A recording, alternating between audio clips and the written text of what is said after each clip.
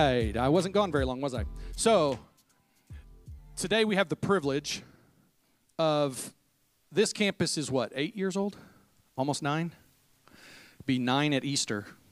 And Pastor Rodney and Kate, he'll talk about his family here in a second. 9 years ago, came to Mustang, Oklahoma, met with the pastor at our Mustang campus. His name is Dad. His name's Pastor McNabb. He was my dad. Pastor Dad is what I've always called him. It's fine. Don't worry about that. But he met with my dad over there, and they both had a heart to start a new campus. And they partnered together, and 8 years ago, this campus began in the Will Rogers Theater, and it moved down here. And you guys are all here because of the work that Pastor Kelly, Pastor Rodney, and Kate put in. Many of you were a part of that team. And you're still here. Congratulations and thank you. Because I couldn't. I'm going to say this right now. There's no way this church would exist without Pastor Rodney and Kate. I could not have done what they did. Planting a church is, to me, it's like magic. I don't know how to do it. It's impossible. That's not my thing. It's not what the Lord called me to do. But I have high regard for men and women who do that. And I love it because Rodney is a man of character. He's going to share a great word today. Pastor Rodney, thank you so much for joining us today. I really appreciate all that you did. You were just telling me, man, you guys got a great team. And a lot of that team is in place because of you and Kate. So thank you so much. We honor you. We appreciate you. Would you please welcome with me Pastor Rodney Wardwell.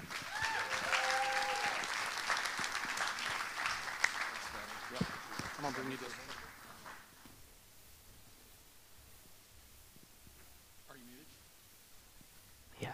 Good morning. Thanks, Pastor Brian. Thank you, Pastor Brian, for that introduction this morning. I'll say a few things to you here in just a moment. Man, it's so good to be here. It's so good to see you. I was going to tell you, some of you look a lot better now than you did when I saw you last. I'm just saying, wow, it's so good to see you.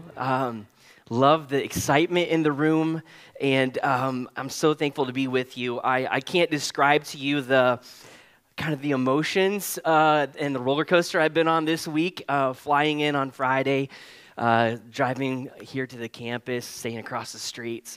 But just the flood of emotions, Pastor Brian, and the memories, so many amazing and incredible memories of what God has done over the last many years, and so good to be here. So good to see you. As I look around the room and see faces, I'm thinking of stories instantly of what God has done. And I would say some of you I don't know, and I'm so thankful that you're here. So thankful that the vision that God had for us was even bigger than us, right? And you're a part of that, and you're here. And so thank you. I want to say thank you to Pastor Brian for the opportunity to speak. You talk about church planting being magic. It's ironic. I get to work with the National Office for Church Planting, and I still don't know what I'm doing. So, and we're gluttons for punishment because we're still planting churches, right? But I'm just again, thank you for the opportunity. Thank you for literally allowing me to pass the baton to you almost 3 years ago. And I just, from a distance, have been cheering you on, celebrating what God's doing here in Bricktown, what God's doing through your leadership.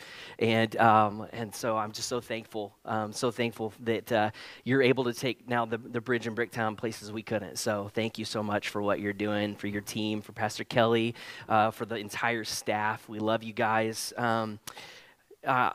I want to say hello to you from some people who asked me to say hello, and I've got a picture here. It's actually an older picture. The reason I want you to know that is because my son's actually taller than Mom now, and he's really proud of that fact. So, but that's my wife, Kate. She's my right hand, been in full-time ministry with me now from day one. We just celebrated 22 years of marriage. Yeah. And That's a testimony of her faithfulness, right? Putting up with me. She's awesome, and so she's a graphic designer, works for churches across the country, and once we moved to Seattle, her businesses absolutely exploded, and so I'm proud of her. Our two children, Kirsten is our oldest. She's 19 now. Many of you won't believe this. She's a sophomore in college.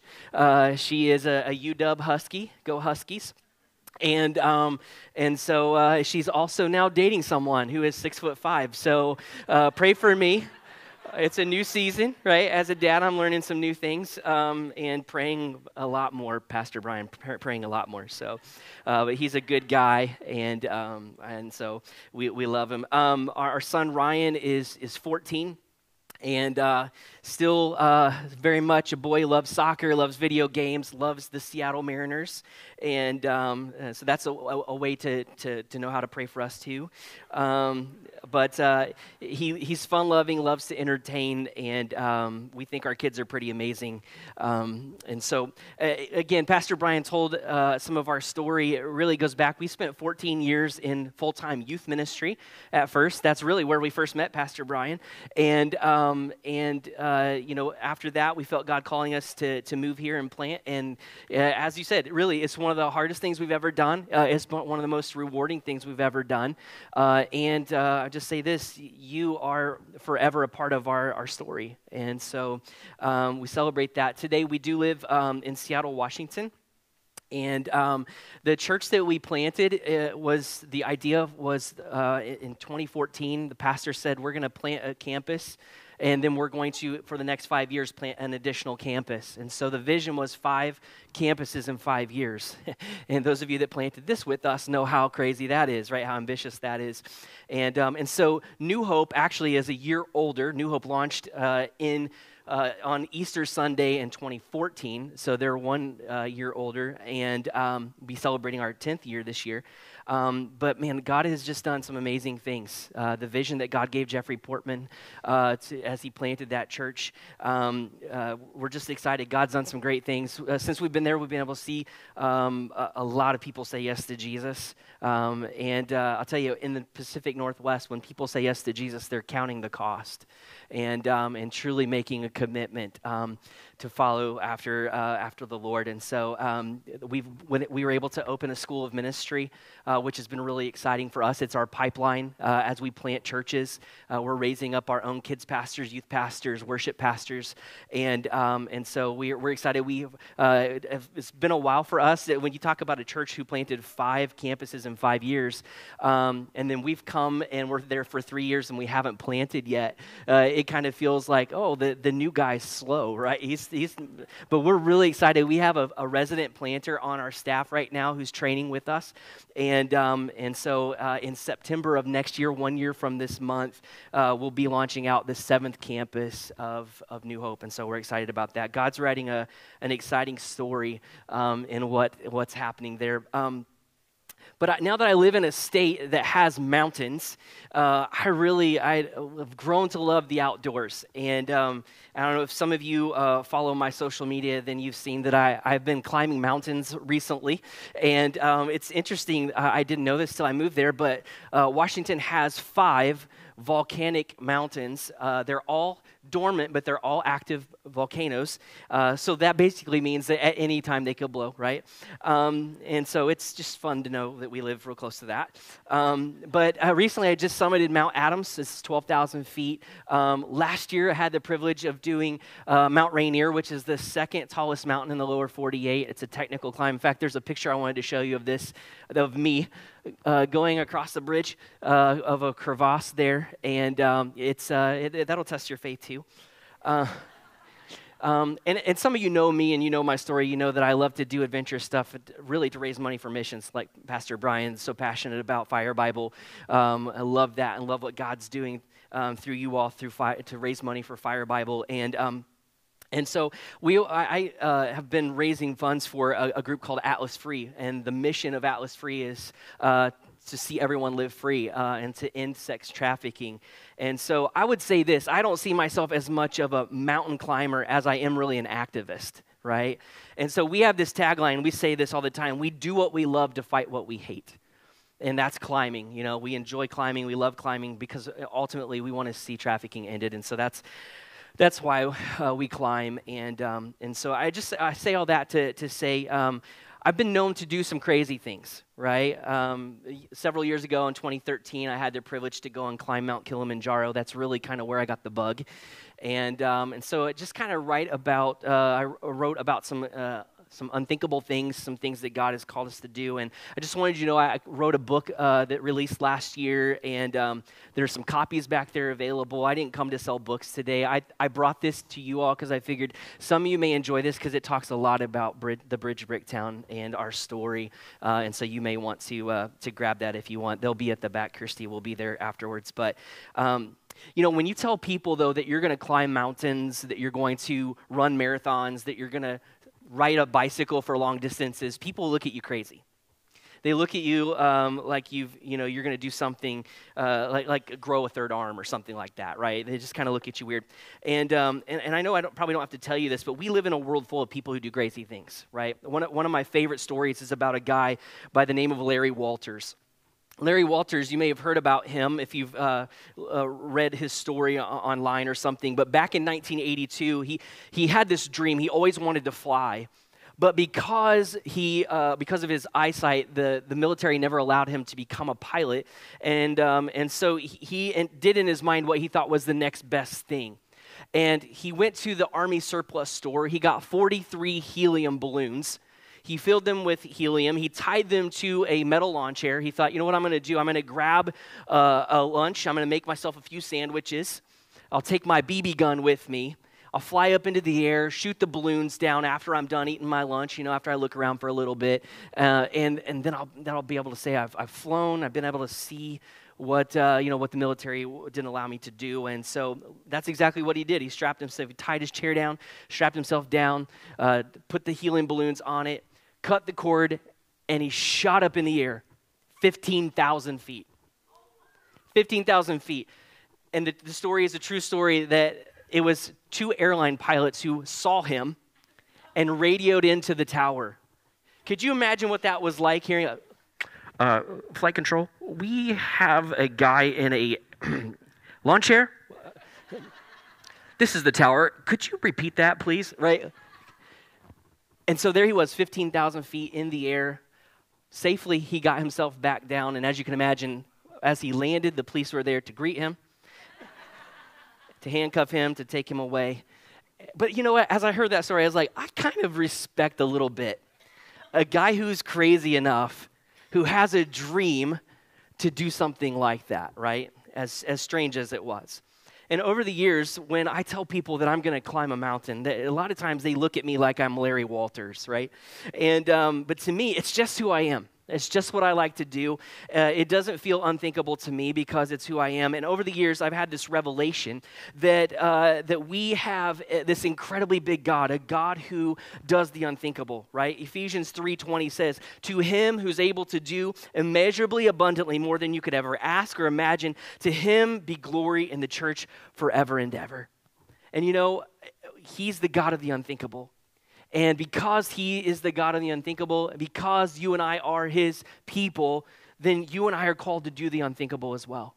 The truth is, he wants to do the unthinkable in your life, but he also wants to do the unthinkable through your life. And can I just tell you something that might challenge some of you today as you hear this? But you were made to do the unthinkable. In fact, I want you to look at your neighbor and tell them, God has called you to do the unthinkable. Tell them. That's right. God has called you to do the unthinkable. Now, here's the thing. I had you tell your neighbor that because it's really easy to tell someone else that. It's a lot easier for me to believe that about you than it is for me to believe that about myself. So can you tell yourself that? God has called me to do the unthinkable, and I believe that for you today. Maybe you don't believe in yourself. Maybe you feel like you've made too many mistakes in your life. Maybe you feel like, God can have plans for other people, but it's too late for me. I want to share with you a message today that I hope will shake some of those doubts, some of those insecurities that you might wrestle with. And so this morning, if you have your Bible, we're going to look at the Gospel of Mark chapter 5. You can turn there if you want. I believe it'll be on the screen. You could follow that way. And we're going to begin in verse 1. And this is what it says. It It says, then they being Jesus and his disciples, then they came to the other side of the sea, to the country of the Gadarenes. And when he had come out of the boat, immediately there met him out of the tombs a man with an unclean spirit, who had his dwelling among the tombs. And no one could bind him, not even with chains, because he had often been bound with shackles and chains. And the chains had been pulled apart by him, and the shackles broken in pieces. Neither could anyone tame him. And always night and day he was in the mountains and in the tombs, crying out and cutting himself with stones. When he saw Jesus from afar, he ran and he worshiped him. And he cried out with a loud voice, and he said, what have I to do with you, Jesus, Son of the Most High God? I implore you by God that you do not torment me. For he said to him, come out of the man, unclean spirit. And then he asked him, what is your name? And he answered, saying, my name is Legion, for we are many. Also he begged him earnestly that he would not send them out of the country. Now a large herd of swine was feeding there near the mountain, so all the demons begged him, saying, send us to the swine, that we may enter them. And at once Jesus gave them permission. Then the unclean spirits went out and entered the swine. There were about 2,000, and the herd ran violently down the steep place into the sea and drowned in the sea. Now we'll pause there in the story. We'll come back to it and look at it a little bit further in just a moment. But I know what you're thinking. Why did he come here talking to us about a demon-possessed guy, right? I want you to know, first of all, I'm not an authority on that, okay? But you're thinking, too, how does this story really relate to me? How does it relate to my life? And the question I want us to really look through today is, what does God want me to know about my story? What does God want you to know about your story? And this morning, I want to give you 3 truths that we learn about Jesus here that will reveal to us what God is trying to say to us. The first thing I want you to see, number 1, is that Jesus isn't afraid to step into dark places. Jesus isn't afraid to step into dark places. Jesus and his disciples, the story tells us, pulls up into this place called Gadara, and it's where it's at is modern-day Jordan on the eastern side of the Sea of Galilee. And at that time, it was a place where many Gentiles or many non-Jewish believers were living. And the first thing that Jesus and his followers encounter as they come to shore is this crazy guy. He comes out of the tombs, and he's wearing broken chains, and he's bleeding because he's been cutting himself. And so we learn about this guy that that everyone's afraid of him. We don't really know his name, and we never really find out his name, but he's been outcasted. He's living out in the catacombs, living on the outskirts of town because people are absolutely afraid of him and who he is. And we find out he's being tormented by demons. And the people of this town are absolutely wigged out by him. They've banished him. And so Jesus and his disciples, they come to town and they come to the shore and they get out of their boat, and immediately this guy approaches them. And here's what we notice. Jesus isn't fazed by him at all. Jesus isn't afraid of him. Unlike the rest of the people in Gadara, this guy does not intimidate Jesus. And today I want you to know that whatever you're going through, wherever you are, it doesn't intimidate Jesus. Jesus is not afraid or intimidated about your situation. Many of us come from dark places. I live in Seattle, where depression is rampant, where homelessness and drug abuse is on the rise, and more people are dealing with confusion over their identity and their sexuality. And I don't like to ever give the enemy credit, but we can't deny that challenges are on the rise. And I would like to think that, you know what, hey, because we're the church, we're immune to that, right? We don't have the attacks of the enemy on our lives anymore as we're followers of Jesus, but that's not the case, right? We still have to walk through some of the same things. I was even thinking just about our own family. As a kid, my wife walked through the darkness of divorce. As a family, we've walked through some of the challenges that come with mental health. We've experienced physical attacks. We've experienced attacks as church planters that have been spiritual. And possibly many of you have experienced some of those same things in your life. But I want you to know, whatever you're going through and whatever you're facing, know that it does not intimidate Jesus. Jesus is not afraid to move into dark places. And when he shows up, he drives the darkness out. And so back to our passage, Jesus shows up on the shore and he confronts the spirit that's possessing this crazy man. And Jesus casts those demons out, and they go into pigs, and those pigs run down into the Sea of Galilee and drown. And I just want to point out, this happens because the enemy always wants to bring destruction. The enemy was like, listen, okay, we'll come out of the man, but you got to let us at least kill something. You got to at least let us destroy something. Scripture says in John 10:10, the enemy's motive is to steal, kill, and to destroy. And so they're like, let us at least kill something. And so Jesus allows them to go into the pigs, and they run into the sea and they drown. But Jesus steps up in the moment, and he doesn't back down from the enemy. And I want you to know that he'll show up in your life, and he'll show up in your situation as well. When you call on Jesus, he shows up. He's not afraid of what you're facing. When you call on him, he'll come and he'll walk with you. And I just believe somebody needed to be encouraged with that this morning. The second truth that we see about Jesus in our story, number 2, is that Jesus is still transforming lives. Now, I want to tell you a story about a guy named Ryan. Ryan is a software engineer in Seattle. He develops video games for a living. And for the last couple of years, Ryan was working next to a guy who attends New Hope. His name is Victor. They work together. And Ryan was a staunch atheist. Victor is a follower of Jesus. And the two of them became friends. They had this working relationship. And it was kind of one of those things where Victor was going to say, hey, I'm going to continue to tell you about Jesus. And Ryan's like, great, but I'm going to continue to not believe. And that was kind of their relationship. And they still were friends. And what happened? Obviously, COVID happened, and the two of those guys wound up working from home quite a bit. Eventually, Victor and his family decided, hey, we can keep doing this and live in Arizona. So they moved with their family to Arizona. So fast forward 2 years to this past March, we find out Victor gets a call from his friend Ryan. And he says to Victor, he says, hey, I need you to pray for me.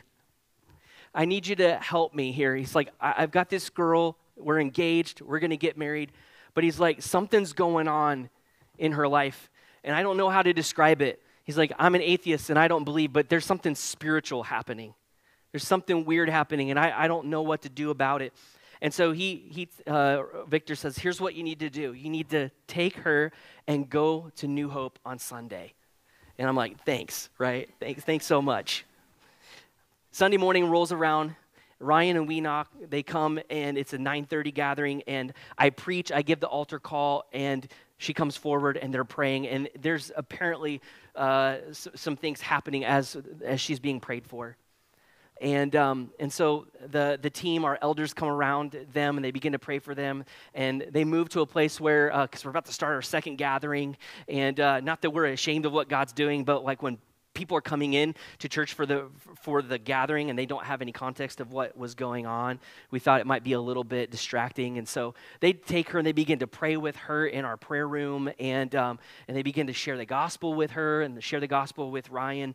And so as a pastor, I was so thankful for elders that knew how to pray, because I had to preach the next gathering. We stopped and we prayed for them. But it was so awesome when I came off the platform. I walked out the back doors at the end of the gathering. I saw Ryan and Weena walking out with smiles on their faces, with clear eyes. This atheist had said yes to Jesus. His fiance had said yes to Jesus and was set free. And I share that story with you today to say this, that Jesus is still transforming lives. But the story gets even better, because it was on May the 5th. I got a couple pictures. This first picture on May the 5th, we were able to marry Ryan and Weena in the lobby of our church. But it was a great weekend, because 2 days later, we also got to baptize them both as they went public in their faith. And so it was just so cool to see what God has done in their lives, and just be reminded he's still transforming lives, right? In verse 14 of our passage, it says this, that those who fed the swine fled, and they told it in the city and in the country, and they went out to see what it was that had happened. And then they came to Jesus and saw the one who had been demon-possessed and had the legion sitting and clothed and in his right mind, and they were afraid. So word starts to spread that something happened when Jesus and his disciples came to town, right? That this madman that they had outcasted to the catacombs, that something happened to him. In fact, you can imagine that the hired hands rushed home to tell their boss that the 2,000 pigs were dead, right? And so will tell us what happened. Why did that happen? And so people began to come out to see what was happening there. And when they saw this man with their own eyes, they were absolutely blown away that this man who once scared them, who was out of control, was sitting there. He was civil. He was carrying on a conversation. In fact, in verse 15, it says these words, he was in his right mind. He was in his right mind, transformed into a different person. And I just want you to know that when Jesus shows up, things happen. When you encounter the power of God in your life, transformation is supposed to be what follows, right? When you encounter Jesus, you start living in a way that people notice the change. The way that you love others unconditionally, the way that you forgive more easily, the way that you give generously, the way you persevere through things fearlessly, the way you serve sacrificially, the way you start to dream dreams and do big things with your life.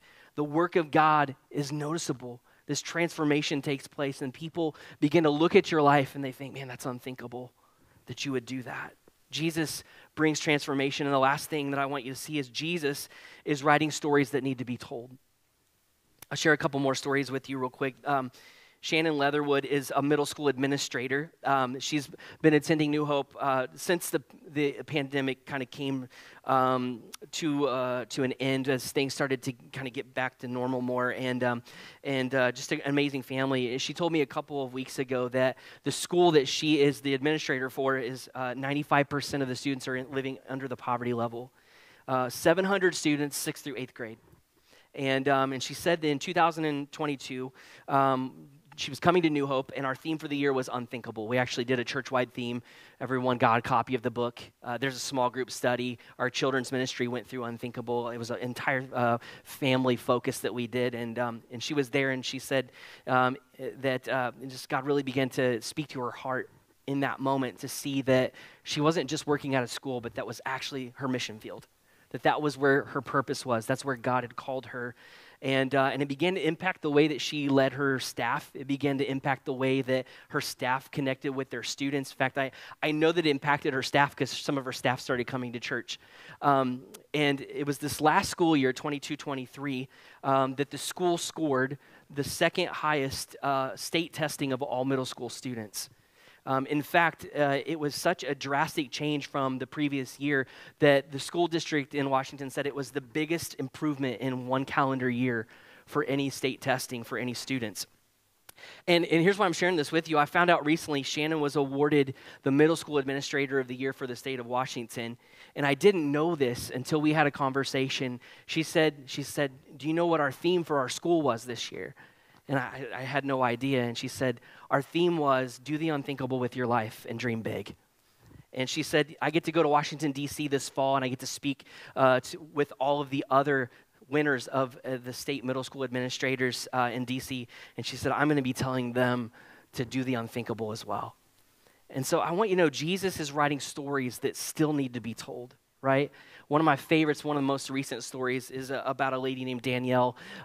Danielle is a barista at the Starbucks that's closest to our church. Now, Starbucks has a huge presence where we live. In fact, there's in a 3-mile span, I think 5 Starbucks from our church, and so it's the headquarters, right? And so the Starbucks that's closest to our church is where I like to office out of to meet people, connect with people, and I began to get to know Danielle, and we began to talk about her story a little bit. She began to share me about her life and background and things. And at one day, I just really felt like the Lord was laying on my heart to kind of have one of those, like, I see this in you moments. And I asked her, I said, can I share something with you that as this common Joe who sits over here at this table and just kind of watches what goes on, can I tell you an observation I've made? And she's like, absolutely. I said, I think as I watch what you're doing, I see in you like this discouragement of someone who's middle age and you think this is all I'm doing with my life. But I want you to know, I've watched you pour into young adults who come to work here, and you're teaching them way more than how to make coffee. And you're living out your purpose. You're making an impact here. And she thanked me for that. And a couple weeks later, I went back in and we were talking, and she said, I think I'm going to come and visit your church someday. And I said, hey, we'd love for you to do that. There's no expectation, but I'd love to host your family. I'd love for you to come. And so Danielle did come, and she started bringing her family. She started bringing friends. And on Easter Sunday this past year, I got this card slid across my desk that said Danielle marked, she gave her life to Jesus. Yeah, and I was so excited because just a couple of weeks ago, here's a picture, I got to baptize my barista. And I am so excited.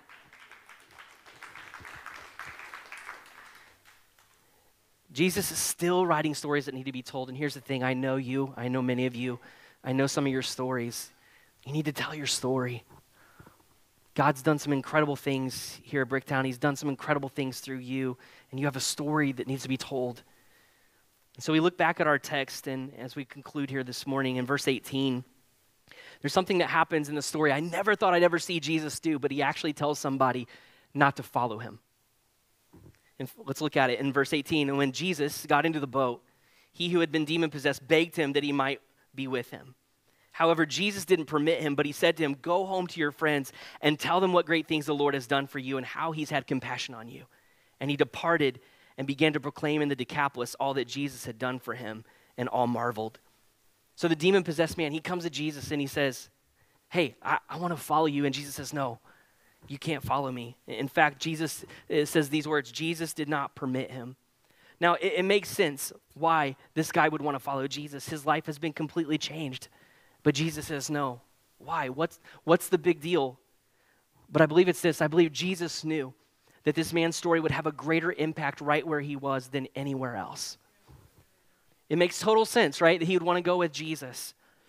But Jesus said, no, I need you to stay here. I need you to be a witness right here. I need you to be a witness right here in this community, right here in Gadara. And so word began to spread. People began to come and hear. When they showed up and they saw this man sitting and having a conversation, could you imagine what they were thinking? Hey, doesn't that look like the guy who used to live in the catacombs? And now he's over there drinking his mocha, right, at the local Starbucks. What's going on? I need to go find out more about this story. And some of you think, man, if God would just call me to China, if God would just call me to Africa, if he would just call me this place or that place, then I could really make a difference with my life for Jesus. But the reality is you can have a greater impact in your community here in Oklahoma City. It would be even greater because the people who knew you before Jesus are now going to know you after you've been set free by Jesus, and they're going to notice the change that's in your life. The story that God is writing and all that he's done in your life is a story that needs to be told. Because in your end, your story brings him glory. And something that happens when you take transformation that's happened through the blood of Jesus and partner that with the Holy Spirit, then the Lord will give you a boldness and a passion to be his witness, right? The Bible says in Acts 1:8, Jesus told his disciples, he said, after that, the Holy Spirit will come on you, and you'll be my witnesses in Jerusalem, Judea, Samaria, and to the uttermost parts of the world. And so, friends, your story needs to be told. People need to hear your testimony of what God has done in your life. And the beautiful thing is that then he gives us his Holy Spirit to embolden us, to help us to be able to communicate that story. What does God want you to know about your story today? He wants you to know that if you'll let him, he can use your story to make an incredible impact in the lives of others. He wants to do the unthinkable through you. Team, would you go ahead and come and prepare to lead us in our time of response this morning? As they do that, I want you to look at one last verse with me in verse 17. And I want you to notice that people were begging and pleading Jesus to leave the region, right? The scripture says they were so wigged out by what had happened to this man who was once demon-possessed and how he was transformed and changed so dramatically that it scared them, and they asked Jesus to leave. Just take your disciples, get in the boat, and leave. The farmers were obviously upset that their livestock had been killed. Just get in the boat and leave. They were confused. So Jesus and his disciples, they get in the boat. They go across the lake. They do ministry.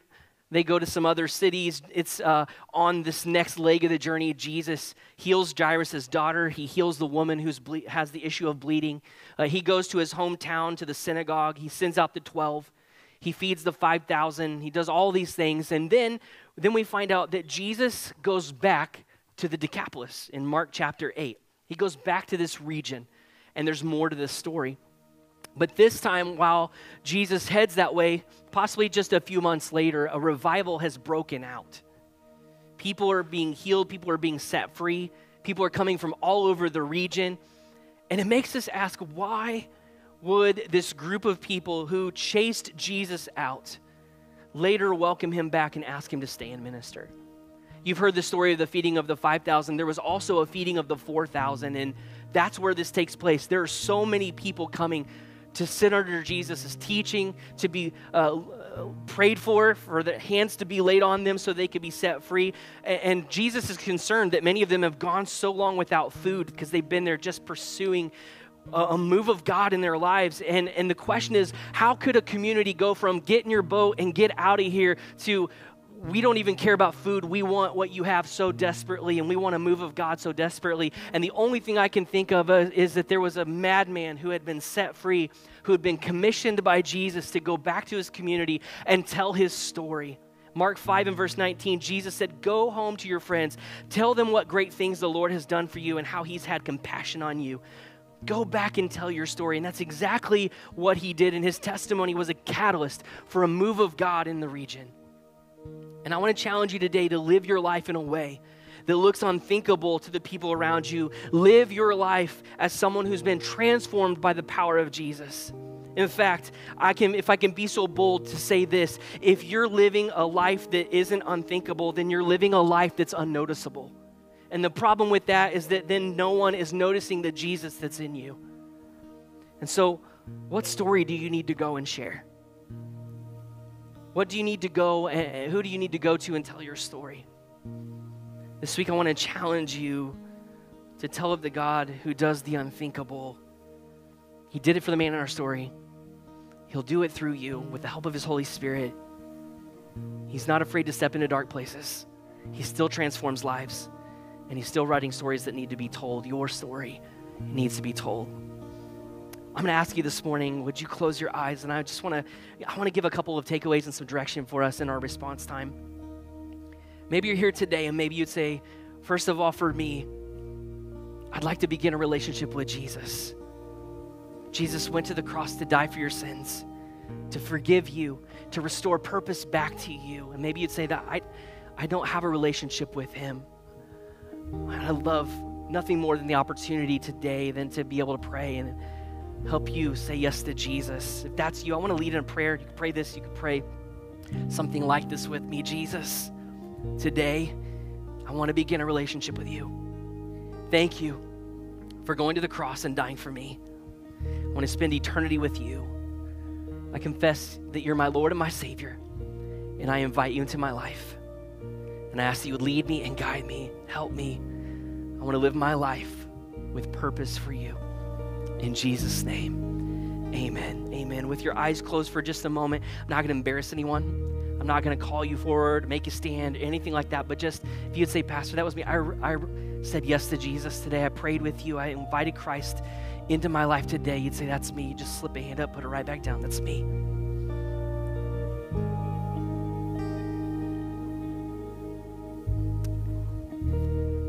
Maybe this morning for you, the takeaway is you'd say, you know what, I've said yes to Jesus, but I'm not really sure that I've allowed him to transform my life. There's some things in my life that I need his help with, and I want to grow. I want to see that transformation take place. Maybe you'd say the takeaway for me is I'm challenged this morning to share my story, and I need the Holy Spirit's boldness to help me to do that. I want to make a difference. I want to live out my life in a way that looks unthinkable to people who are unbelievers. I want to live for Jesus with a passion. I don't know where this message lands with you, but we're going to take some time. Pastor Kelly and the team are going to lead us, and we're going to worship the Lord and respond to him this morning. And I'll just say this, if at any point you need prayer for anything, I'd love to pray with you. I'll be here. And team, we have a prayer team that will come. Prayer team would love to come and pray and be a part as well this morning and just encourage you. So at this time, can we stand? Let's stand this morning. Let's worship. Let's respond. Let's take some time to worship the Lord. Amen. We could have the prayer team come forward. If you need prayer this morning, we're available to pray with you. If not, let's just worship together. Jesus, we love you. We thank you, God.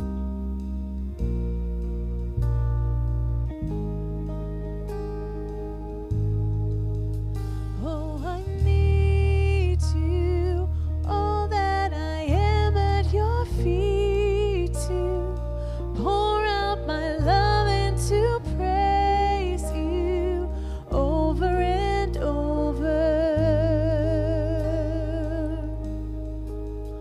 Oh, I need you.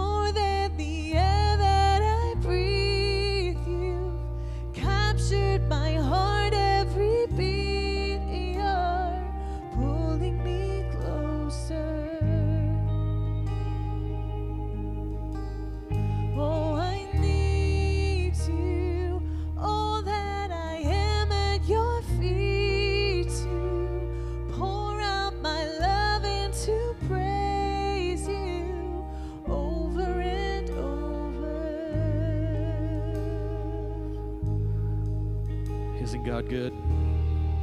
Can we give the Lord praise in this place today? Thank you, Pastor Rodney, for such an encouraging word, a challenging word. I love that encouragement to go forth. It fits our series so good because it's what the power of the Holy Spirit came to do, was to make us witnesses. And too many times we get thinking that the Holy Spirit's about other stuff and we miss it. So gifted. You are gifted to share your story. It's awesome. I love that. Thank you for sharing that. Next week, we will continue with the Gifted series. I'll be speaking next weekend. If, again, today's the first time you've been with us, thank you so much for hanging out with us today. We would love for you to stop by Starting Point back there. It looks like Chas and Kirsty are in the house. They are amazing human beings. Do your life a favor and go meet them. They're great people. There's a communication card right in front of you. Just fill out the portion of that. What's going to happen, just so you know, like if you give us a way to contact you, like I'm going to call you, and I'm just going to be like, hey, you should come back next time. And just see if you have any questions and how I can serve your family. And then also the way we tithe or give offerings here, those are separate things. The way we do that here at the Bridge is either through the app. So if you downloaded the app, you can do that through there. Or if it's your weekend of tithe like it is mine, you can give in the offering boxes on the way out. There's offering envelopes right in front of you. Although I will say I do all mine online, and 97% of our giving is online now. So good job. Way to go. You guys are killing it. And we're so grateful for your generosity. First steps is October 1st. If you would like to become a partner with us, we don't do membership really. We become partners together because we're in this is a team sport.